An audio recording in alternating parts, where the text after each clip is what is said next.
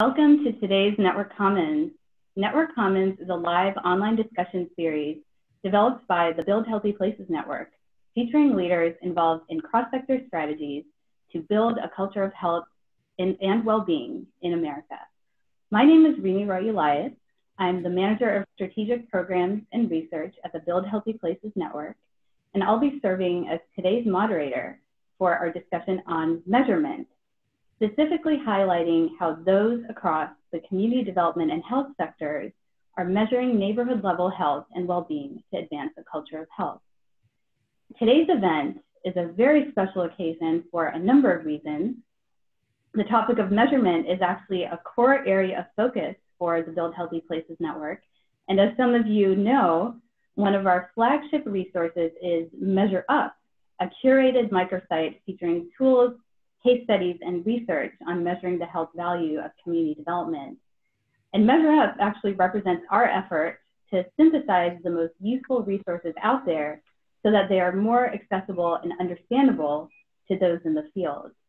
And in fact, all of the work you'll see featured today is on Measure Up. So we're especially excited for our speakers to join us today. Today also marks our 10th Network Commons.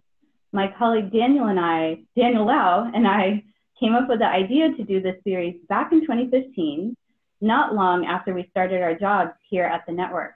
We're both usually behind the scenes, managing production of the event with the rest of our team, so I'm particularly honored to be in front of the camera today. I will share that we certainly didn't expect how tremendous a response we would receive since launching this event. In the last 2 years, we've showcased almost 40 leaders representing a wide range of organizations, including hospitals, public health departments, nonprofits, academic institutions, community development corporations, community development financial institutions, or CDFIs, and others. And we've reached nearly 4,000 people nationwide in discussions about cross-sector topics spanning impact investing for health, hospital-community partnerships, and early childhood and its intersections with community development. And today alone, we've broken our own record with almost 900 people registered. So a wholehearted thank you to you, our audience, for driving these important national conversations. Please do keep Network Commons in mind as a resource for your work. And with that, I'd like to move to today's program. Today, we're lucky to have 4 national metrics leaders with expertise spanning community development, public health, and healthcare. And for those of you new to community development, we at the network define it as a $200 billion sector that invests in low and moderate income communities through the development and financing of affordable housing, grocery stores, community centers, clinics, and other neighborhood level projects that improve the underlying conditions where people live to support health and well-being. Today, each of our speakers will share their work on 4 unique measurement tools, which are distinct in their intended users and applications, but commonly incorporate a broad definition of health. That is, the social determinants of health, which we often talk about in the public health field. And while measurement has historically been within the domain of public health, I'm particularly excited that we're having a truly cross-sector conversation today about health metrics. This reflects the national movement of non-medical fields, particularly community development, working with those in public health and healthcare to address neighborhood level health and well-being and the measurement of their impact. You can read our speakers' full bios by clicking the links that you'll see shortly in your chat box, but I'd like to provide brief introductions before starting our discussion. First, I'd like to welcome Vedette Gavin, who is joining us today from Boston. Vedette has a background in public health and is the Conservation Law Foundation's Ventures Director of Research.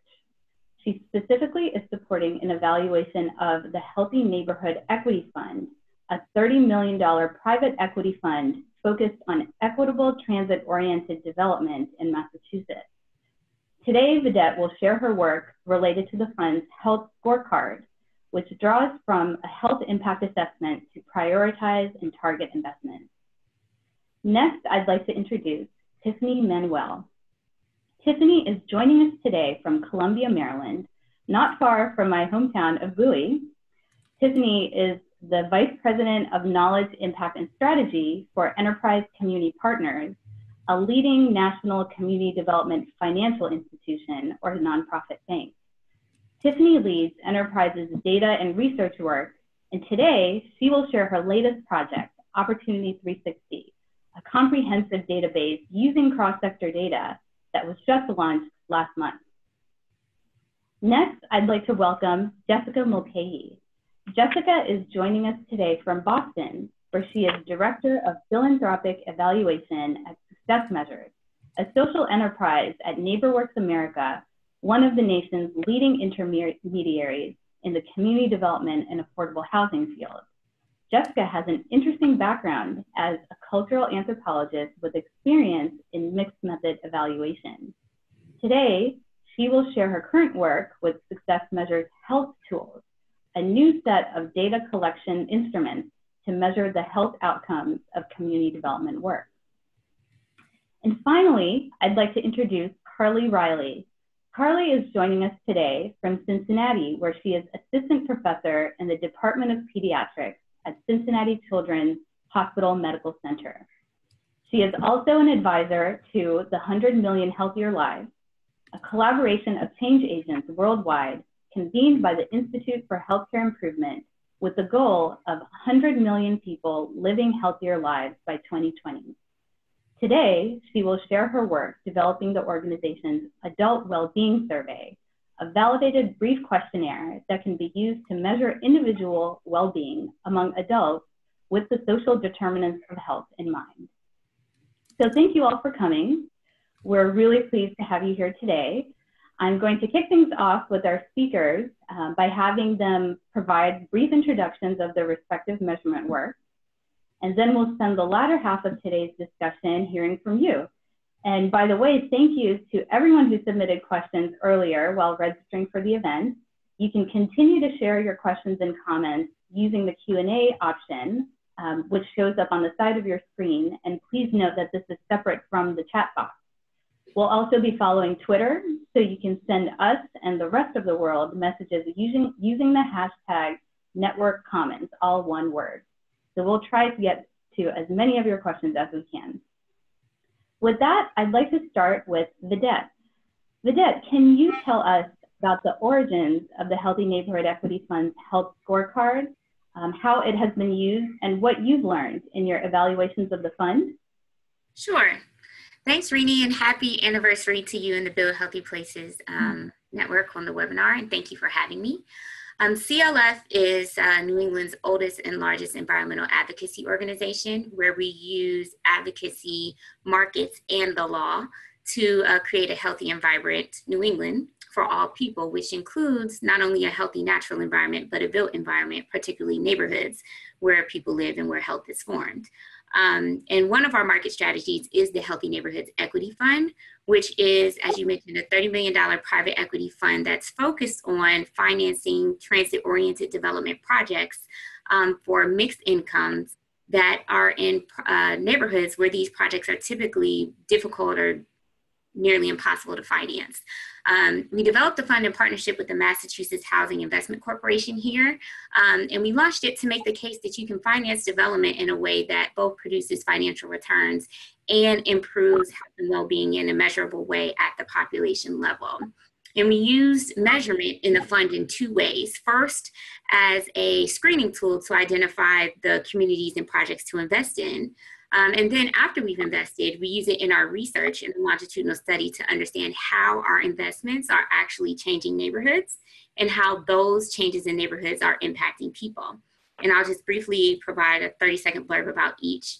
So we used our screening tool in the fund called the Health Score, which helps us determine where to invest funds. It's a collection of over 50 different measures and acts as a weighted scorecard that looks at both the neighborhood context or the need for a development project, and the individual projects and how well they can actually meet that need. It allows us to quantify and compare communities, identifying the greatest need and where we think we'll see the most measurable impact, and then look at the actual design of each project and how it fits into the community and how well positioned it actually is to deliver that impact. We developed our health score scorecard using a health impact assessment, actually, and we used it to identify the links between transit-oriented development and health. And then we selected measures for each one of those linkages or pathways that we found and weighted them according to the level of evidence for each.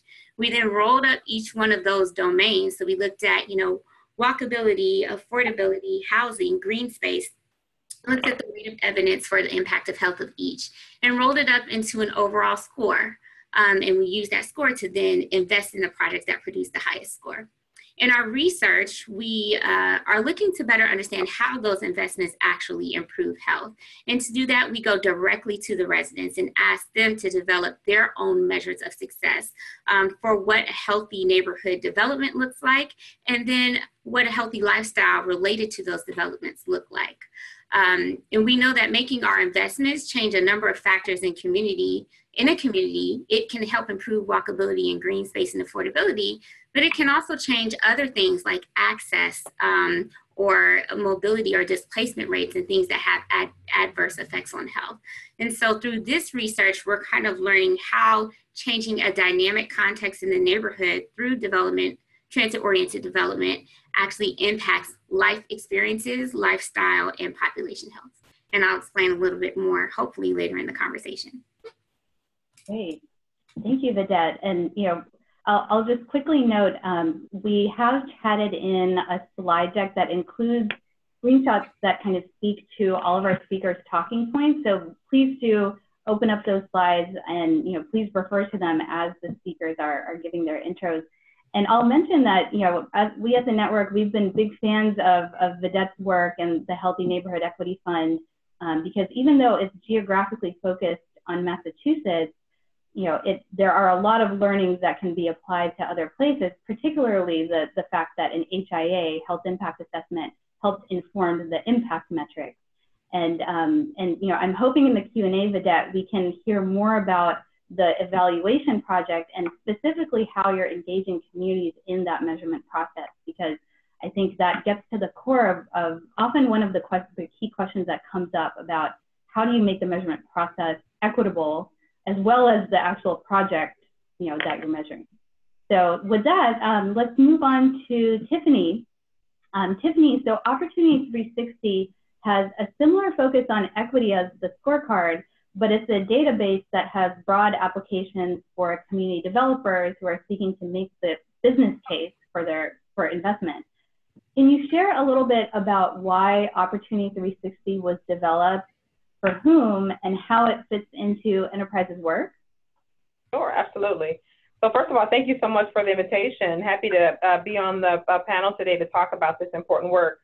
What I'll say, just as a little bit of background, is Opportunity 360 really began as Enterprise was coming out of a strategic plan and trying to think very strategically about how we measure the success that we're having in changing places, whether that be in changing the housing, stability of neighborhoods and communities, whether that be in the health space. A lot of our work is sort of the intersection between health and housing, whether that be in transit-oriented development or a variety of other things that Enterprise invests in. And we invest both capital, so we invest about 6 or 7, most years, good years, $6 or $7 billion of capital in communities across the country each year in a variety of different things.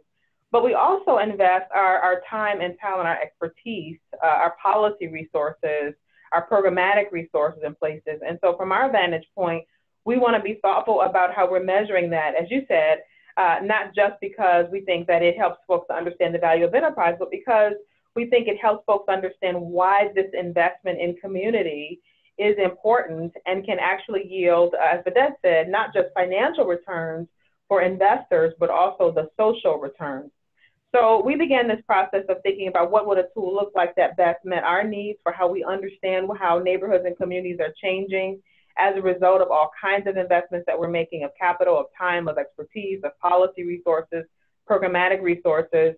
And And the interesting thing about that, we recognized there were a lot of tools on the market, but one of the things that came back very quickly is one, we needed a broader framework for understanding opportunity overall, not just health, not just housing, not just transit, but how do you bring those things together in a very multi-sector way, right? What's happening often is that we work in silos, so the housers are off in their silos, the health folks are off in their silos. And, you know, the problems that communities face are usually not siloed problems. They're interconnected problems that require interconnected solutions. And so we're seeing a lot more of the sort of cross-sector inclination evolve. And we need a data platform that supports that. But I think broader than that, I think for Enterprise's vantage point, we really saw an opportunity to help the field, not just of community development folks, but people who are interested in changing for the better communities, a data platform that would help them understand what's happening in communities and how communities are changing. So when you go into Opportunity 360, what you find is 4, I would say, sort of buckets of work for us. A measurement tool where you can put in any address in the country and it will spit, it's a street address, and it will spit back out to you in about 5 or 7 seconds, a 25-page report about what's happening in that neighborhood. And not only just the metrics that relate to that neighborhood and health, but health and housing, transit, et cetera. And not only just about those sectors, but that neighborhood compared to every other neighborhood in the nation, then compared to every other neighborhood in the state, and then every other neighborhood in the region. And so what you get is both the granularity of what's happening at a neighborhood level, but then also the ability to contextualize that. How does it compare to other places and over time? And that kind of strategic intelligence was missing, we felt, from the field, not just in the places where we work, but every neighborhood should have access to that kind of data availability. There are also other tools on the site around how we listen carefully to what's happening for residents and the kinds of things that are emerging for them in terms of how they define opportunity. That is critically important because oftentimes the official story of what's happening in neighborhoods is has one set of data, but when you listen to residents, you may get a very different understanding of what's actually happening in those neighborhoods and what the priorities are for development. And we really felt that those two data sources needed to exist side by side because often those things exist. And both things are true, right? The sort of official data story about how you have parks and neighborhoods, et cetera, but there's the story that residents will tell you may be very different. There's a partner tool, so you can find partners in the neighborhood or region relevant to the issues that you're working on. Often that is an issue. We want to make sure we are bringing cross-sector or multi-sector collaborations together. And then a variety of resources about how you calculate the social return on the investments that we're making. So I could certainly stop there. There's a lot in the Opportunity 360, but the idea is how do we build the capacity of folks who are working in neighborhoods and communities to see over time the transition in those neighborhoods to tell the story and then to make a stronger case for the investments that they need in those places. Great, thank you, Tiffany. I'll quickly mention that we were actually playing around with Opportunity 360 at the office just the other day, looking up our own hometowns and kind of comparing it against San Francisco. And the report function is really a powerful tool. So we're really excited to have it. So thank you, Tiffany. Let's move on to Jessica. So Jessica, you've played an important role at Success Measures in its work as an established evaluation resource for community development organizations. Can you talk about Success Measures' newest measurement tools, specifically geared towards helping community-based groups evaluate health impact? Sure, thanks, Renee, and thanks for the opportunity to share our work with you all. So the Success Measures health tools were developed starting in about 2014, and we identified a gap. So the community development organizations were recognizing through the social determinants of health research that they were making these contributions towards health and intuitively understood that, but lacked a framework and a set of community-friendly tools to be able to really evaluate that and make it specific and understand and track that over time. So we began the process of developing a set of tools by first doing a literature review and really addressing kind of what's out there in public health and for community health, community development and housing, and really looking at the indicators that related to health. And based on that, put together a cross-sectoral advisory group that comprised all those different sectors. And they were willing to sit down with us and over a period of about 6 months, develop a very broad framework of what they saw as contributing, from the community development field and the social determinants of health, what those frameworks were for understanding how health outcomes happened over the short, mid, and long term. And so from that, we developed a set of 68 data collection tools, most of them focused on collecting primary level data through surveys, interviews, key informant questionnaires, as well as observations and assessments, and tried to sort of operationalize a lot of those indicators. We then went through a field testing process where we worked in partnership with 9 different community development organizations across the US and field tested the tools at the question level in English and in Spanish. And we do participatory outcome evaluation, so it's very important to us that the tools be reliable and provide quality data, and also being friendly for community development practitioners who might not have a research background, but that also from the respondent side, that they provide a positive experience and a way to provide questions that can be answered. So for example, from the field test, we did things like, change kind of the way we ask about physical activity, and instead of just asking about hours spent and heart rates, really kind of getting the context of what people were able to do. And so kind of contextualizing that within exercising within your ability or having activity within your ability really allowed people to answer and feel good about their answer and feel like the interviewer could understand their perspective, as opposed to sort of some of the more straightforward questioning. I think that also comes with a cultural lens. So we were careful to sort of think about, to recognize sort of social networks and communities when looking at healthy behaviors and eating behaviors. And so simple word changes like asking people how many home-cooked meals they ate a week rather than how many times they ate at home really allowed for folks who had those more extended networks to talk about their food habits in ways that reflected the truth of kind of where they were getting their food. So based on that, we changed a lot of the questions, and we've now had 2 projects where we've launched the tools. One is a completed pilot that NeighborWorks America sponsored with 10 organizations. And the second is a multi-year project that we're actually doing in partnership with Enterprise, where 20 organizations are collecting data over 3 years to understand the changes that their programs are contributing to in terms of health outcomes. They do that by simply kind of going through with technical assistance, a normal evaluation planning process where they identify their outcomes and then go through the tools kind of like a library to select the questions that best match the outcomes they're trying to understand. And so just a brief example, one organization is looking at the benefits of providing affordable housing with wraparound services to recently homeless individuals. And so they are using the tools to understand how their work is contributing to decreased stress, increased use of services, and improved eating behaviors. Another example is an organization providing resident services. And so evaluating their community gardens and healthy cooking classes by asking about access to foods that residents prefer and changes in their eating behaviors. So I'll end with that. And just to say that in the chat, there will be a link if you're interested. The tools are going to be available online for free in an online publication coming out next month. And there'll be a link in the chat where you can click and sign up to receive those. Thanks. Great.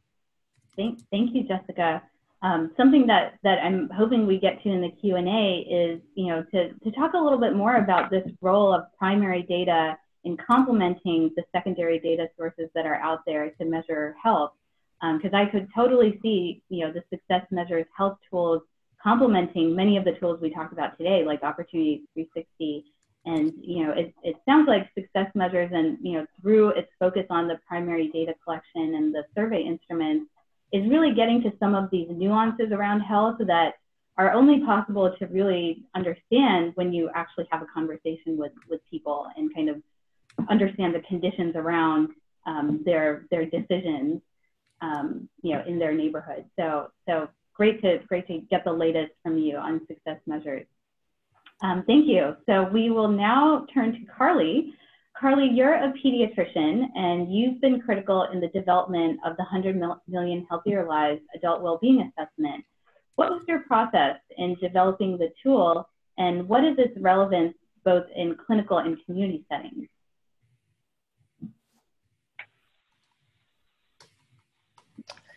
Oh, thank you so very much. It is such a joy to be here today. I am here representing an entire team of people, including Matt Stiefel, Renee Roy, Rohit Ramaswamy, Shoma Stout, and many others. And together we developed the 100 Million Healthier Lives measurement approach, really to give people and groups some simple, powerful tools to understand, track, and improve health, well-being, and equity in their communities and populations over time.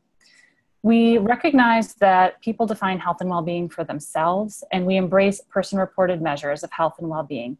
As an initiative, 100 Million Healthier Lives has adapted the domains of the WHO definition of health, which include physical, mental, and social well-being, adding a spiritual component to well-being, including joy and purpose in life. One of the many tools that we created is the Adult Wellbeing Assessment. And you can see that pictured in the upper left corner of the slide provided for this presentation. With this brief 7-item questionnaire using items from validated instruments, you can determine the percent thriving within a community or population, which is the proportion that reports high levels of well-being or life satisfaction, assess hope within a community or population, and measure the 4 domains of well-being for understanding what is driving the thriving or suffering in a community or population. We added to this questionnaire items to assess age, gender, race, ethnicity, educational attainment, military service, and zip or postal code to help communities see how well-being differs across different groups and to therefore help identify and track equity gaps. We sought to identify a short or brief set of validated items really to reduce data collection burden, and we also wanted to create a questionnaire that would bring joy and drive improvement. We performed a literature scan. We sought instruments and items that had been validated in more than one population. We also incorporated input from more than 35 leading experts, as well as community members from a broad array of communities. The assessment includes 7 items comprising overall well-being, as well as each of the 4 domains. All but the item assessing spiritual well-being were chosen from item banks. The spiritual well-being item was selected from a validated set of items. And this measurement approach is innovative and it requires refinement through application in the field. We piloted the questionnaire in scale communities with really good results, and we are now engaged in much broader use and longer term testing of the assessment. The Adult Wellbeing Assessment was designed to support community-based improvement by really anyone who cares about improving health outcomes, which includes clinicians, to your question, Renee. We are accruing many examples of a wide array of geographic communities across the globe, including many community initiatives that are relatively small in size, to large systems, including health systems such as Kaiser Permanente and the Veterans Administration. 100 Million Healthier Lives has compiled a compendium of resources, all available at the website 100mlives.org. And in addition to this assessment, we've compiled a list of validated outcome and process measures for communities to evaluate their local initiatives, with metrics to measure drivers at 3 different levels: people, community, and society. And all of these tools are being incorporated into a web-based platform called Measure What Matters to support measurement and improvement efforts. Thank you. Great. Thank you, Carley. And I just wanted to mention again, please do refer to the slide deck that we've chatted in with some of the talking points from the speakers today. And again, all of these tools are on Measure Up, and the Adult Wellbeing Assessment is actually one of the more recent tools that we've featured on Measure Up. And we were just huge fans of it because it's so simple, but it really gets to some of these nuances around health and kind of speaking to some of the work that Jessica is doing at Success Measures. I think it really captures this idea that primary data collection can really complement some of the great work that's being done around secondary data collection as well. So with that, I think we will move to our audience. We actually received a number of questions as people registered. I think we received over 100, and I see that our chat box is very lively too. So we will try to get to as many of your questions as we can. A question that actually we just received and actually came up in some of our pre-submitted questions is around resident engagement.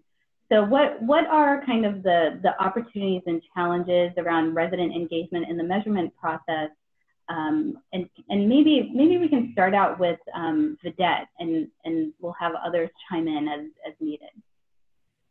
Sure. I think the great thing about working around health and wellness is that it's something that everyone understands. You don't have to be a professional to understand what your health is.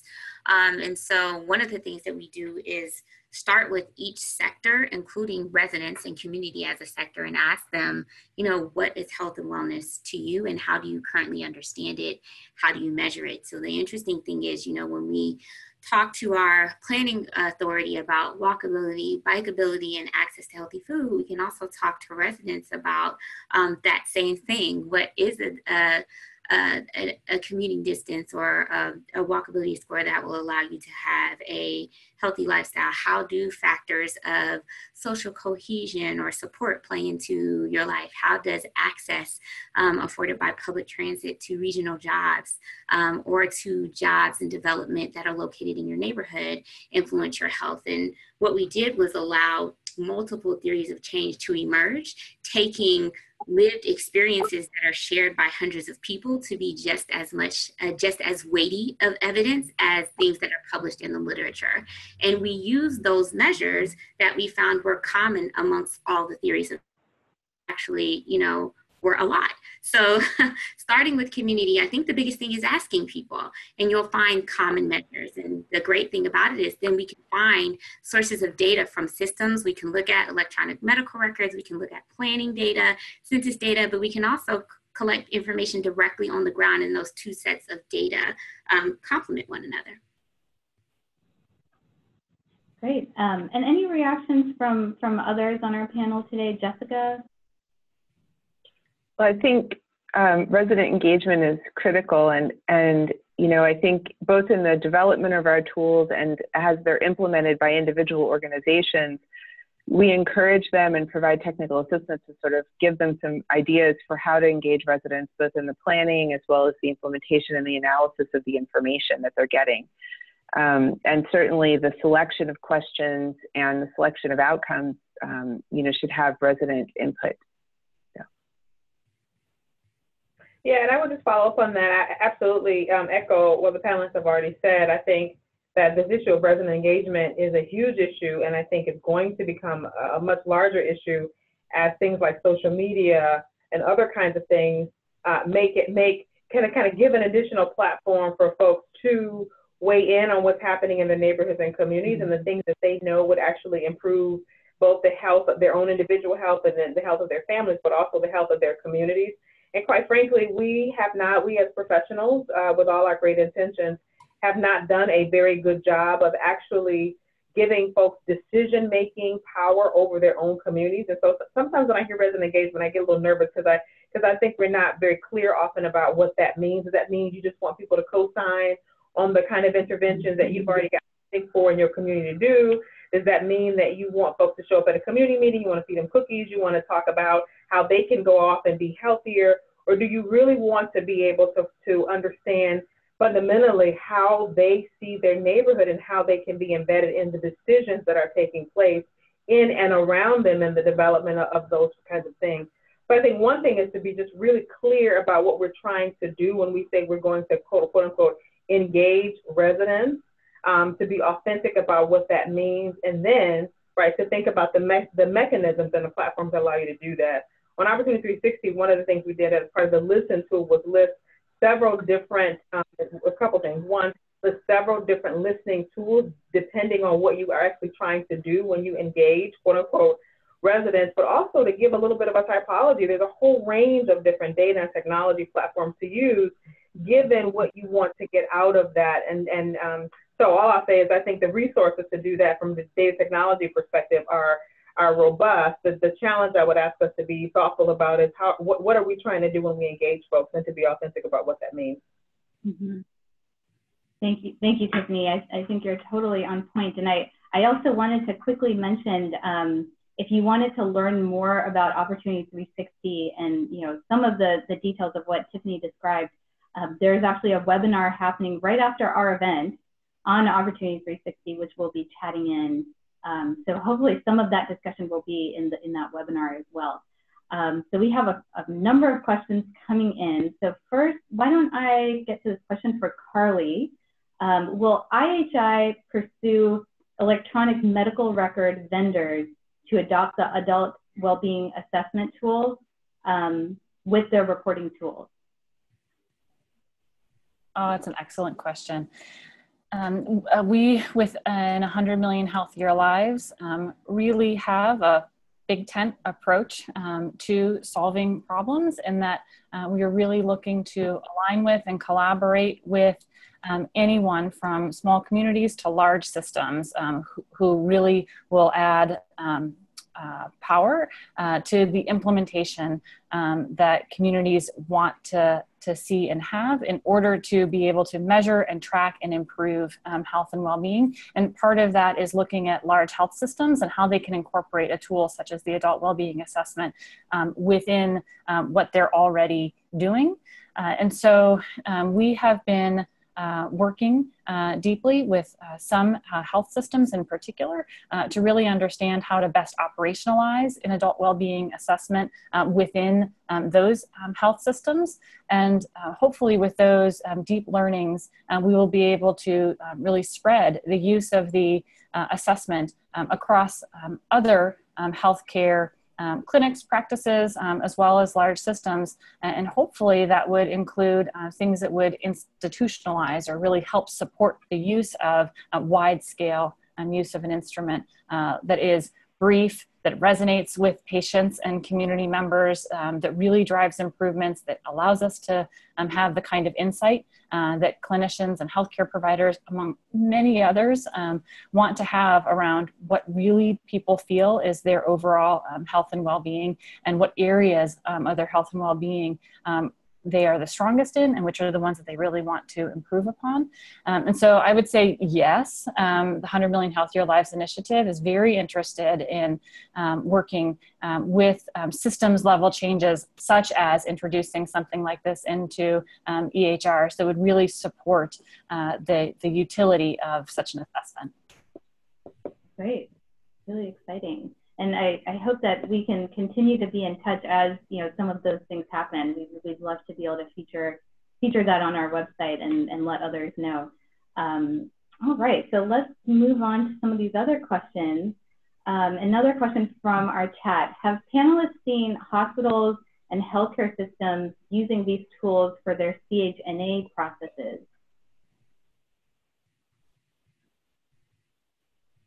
So here in Massachusetts, we have what's called determination of need, where hospitals can use some of their community benefit dollars to donate or to make investments back into the community to produce health. And in some of our research communities, we've been able to use the residence measures of what a healthy neighborhood development would look like and what amenities they feel are the greatest priority to have in the neighborhood, to be able to provide data that otherwise would not have existed to determine a need. So one of the examples with the slide that you see in the deck is a project called the Bartlett Yards, which is a mixed-use development project that has some above market and affordable housing mixed into it, where the plans were to create address the lack of access to healthy food, thereby creating a local grocery store that was going to have a co-op format. However, the prices for that store were out of the range for the majority of people living there. And according to census data, which would give you kind of that spread of income on average or by Black group, that wasn't really discernible. But as Tiffany pointed out, what residents will tell you about that lived experience in the neighborhood can differ quite a bit from the data that we have at the systems level. So by going door to door and gathering that information in the community with a large enough sample size, we were able to provide that information that allowed one of our local hospital partners to invest in creating a community-owned grocery store. And it also supported one of the key tenets of health that was described by the community as the ability to self-determine. And so when we looked at our community research data, one of the things that we found was that the residents said, the things that we think matter most for health are housing security, financial security, and the ability to meet your own priorities. And one of our own priorities here is to grow a local food economy and system that we are included in both the supply and that we are the customers, but they didn't have a store or a platform to be able to do that. And so the hospital was able to invest in helping to develop that. And that's just kind of one example of why being able to have data, both from the community perspective and from the systems perspective, is so powerful. Great. Great. And just on the topic of how this data is applicable to the CHNA community health needs assessment process for hospitals, Tiffany, do you see Opportunity 360 as potentially being a resource for hospitals? Because I mean, there are actually a lot of tools out there to help hospitals do CHNAs, but some of the kind of the nuances around health and opportunity are probably not captured in that. So what are your thoughts? Yeah, absolutely. So I see, so I see a lot of opportunity for in the health and housing space as a kind of cross-sector connection. And I think of all the cross-sector connections that housers are making, I think that health space is really important. From the housing space, health is the place where we have the strongest evidence base about why you need a stable place to live. That's the place where you can see people's stress levels go down when they have stable housing. You can see their kids get kind of better educated. You can see the health of their children, asthma, all kinds of issues, especially when it's connected to healthy housing. So from our vantage point, that is a prime connection that we see happening, not just in terms of the health needs assessment that hospitals are making, but I think increasingly because of the business decisions that hospitals have to make. When we think about the ACA and the changes that has brought to communities, for a lot of communities, it has meant that the housing piece has become huge. For example, hospitals cannot get reimbursed, for example, if somebody shows at your hospital, you give them care, they leave the hospital, they don't have any place to go, so they get sick again and they come back. Hospitals cannot get reimbursed for the number of times people come back in the hospital with the same issue. And so what's happening for a lot of hospitals, particularly in urban areas across the country, is that those hospitals are trying to figure out a strategy around recuperative care, because from a business perspective, it doesn't make sense that these folks around the hospital don't have access to decent, affordable, stable housing.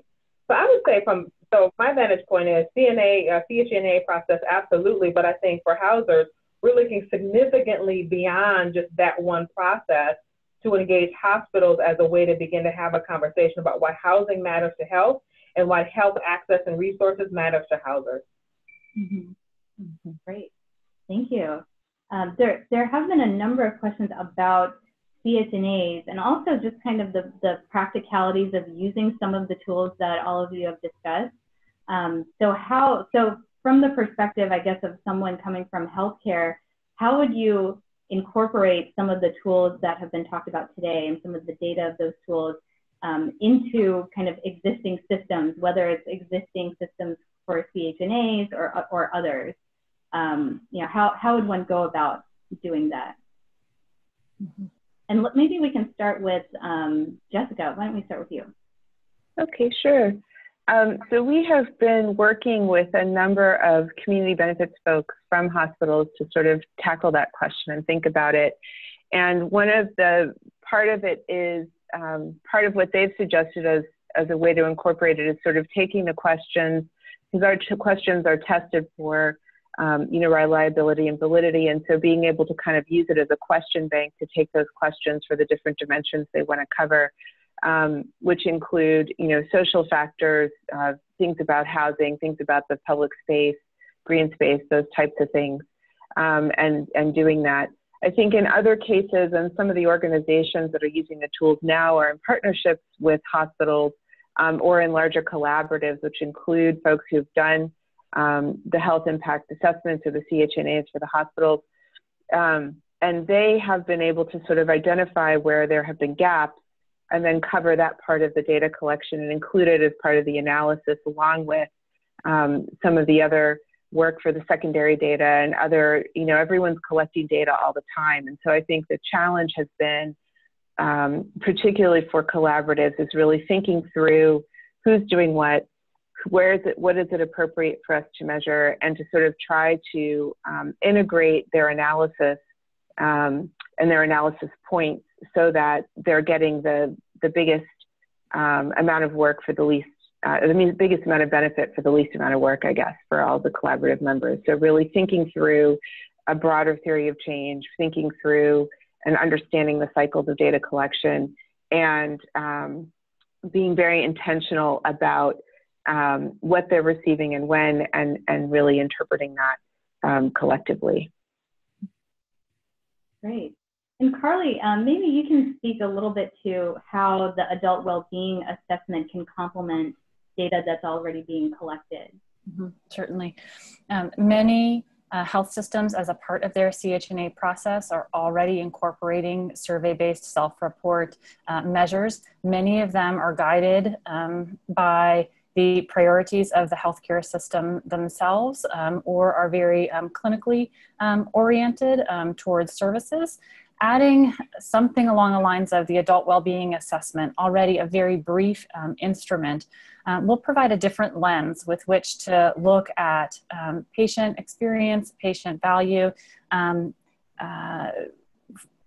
a way that is much more holistic, which really provides a sense of what matters ultimately to people, and then maybe a way to take something like a holistic measure of well-being for either patients specifically or the population at large, and really understand, how is that population doing overall. And then you can also start to look at how are the other measures that we're already collecting relate to those. And so understanding really putting in the patient-centered or person-centered perspective in terms of what does my overall life evaluation look like, and then how does it relate to the ways in which the health system at large is investing or is participating in the community, and shifting the conversation, really the lens with which the healthcare system is looking at the investments that they are making.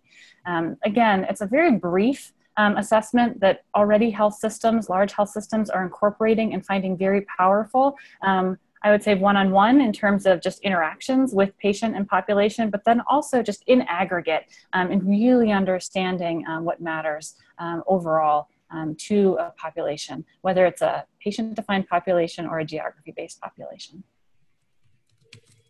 Great. Thank you, Carley. So let's move on to some other questions. Our chat box is really buzzing with a lot of questions, so thank you. So there is a question about, what kind of training do you need to actually administer some of these tools, particularly, I guess, maybe this applies to success measures and maybe the adult well-being assessment. So what's the kind of training that's necessary to be able to properly administer these surveys and collect the data and make sense of that data? And there was a question about cultural competency, if that's part of, if any of the organizations represented here today do provide some training around, the actual data collection process, but also cultural competency as it relates to that. So maybe Jessica, we can start with you. Sure. So that's a great question. So as part of what we do at Success Measures is offer technical assistance and training, and that goes through the entire cycle of an evaluation. So planning, identifying your outcome, some assistance sort of working on what participatory means and who else you need to include in that decision process. And then also through the implementation and data collection phase, and then through analysis, interpretation, and communication. So really getting the information out there.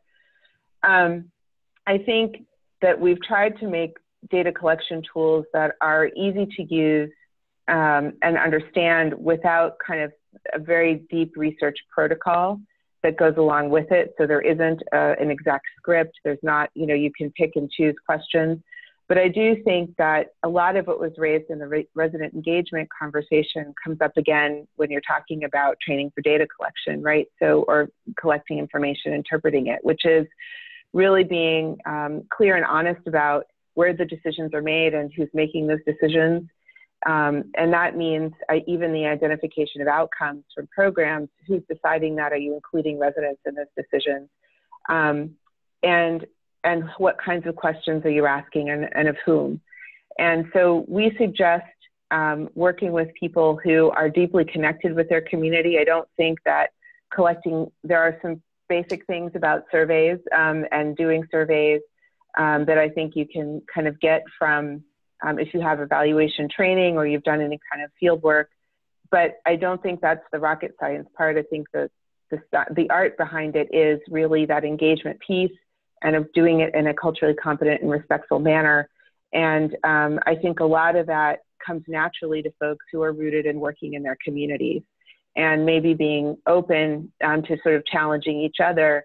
If you've got residents working with you on the plan, for example, about how that happens, when it happens, and the process and the timeline for all of that. When you get to analysis, I do think that having, we've done a lot of successful organizations have successfully partnered with public health folks or universities or other institutions where consultants, where that expertise around statistical analysis, if that's your approach, or qualitative analysis exists. And I do think calling in for help on those places, if that's not the training of the folks using the tool, is really important to the quality of your work and really thinking through what you can say about it and, who you're talking about. So I think there are lots of resources out there. It doesn't have to cost millions of dollars to do it. And it's an opportunity at an organizational level or for a hospital, to really think about it as an engagement opportunity with the residents and with the community. Great. And comments from anyone else? Yeah, I would. I would love to leap in and just piggyback on the comments that were just made. Within 100 million healthier lives, we are really seeking to build tools and platform really to support communities in accomplishing measurement that matters to them and will drive improvement within their own communities. And so the answer to the question of how to survey and what to survey and how best to do that really starts with the context of the community themselves. What is the purpose of utilizing a survey and collecting primary data? How will it be used to inform tracking or action? And so we have many communities who start with convenience sampling and paper and pencil in order to just begin to get an understanding of the lay of the land, how to utilize data. And then they start to understand the power of data and what it means to actually collect data from and with their community members. And then from there, many will then move into utilizing the measures in a way that is rapid cycle improvement, using quality improvement science in order to really drive change in their community over time. And then others are going to be really interested in understanding more of a snapshot of their population overall, and we'll look for sampling methods. And for that, we've actually created a guideline for sampling document that can be found on the 100mlives.org website, which will really help communities look and say, what am I seeking to understand? What are my resources? What are the limitations that I face? And then how can I go about this in as rigorous a fashion as possible? And so there's some really practical tips in there and connections to some other really fantastic toolkits that are already existing. We've also been creating a Measure What Matters platform, which has embedded within it a process that guides communities through developing an initiative and developing a measurement framework for themselves. And there's a bit of a wizard that's a part of it that really helps particularly communities who may not be very familiar with or comfortable already in measurement to really get on board with understanding their data. There's also a way in which they can use the platform both to input data and get reports back, as well as do primary data collection with direct entry from survey items as well. And this is a tool and platform that just continues to evolve as communities are using it and as we continue to invest in it. And it's really designed to help communities or groups that are interested in harnessing power of data, including self-report primary collected data as well as secondary data in a way that will serve them. Great. So we're just about out of time.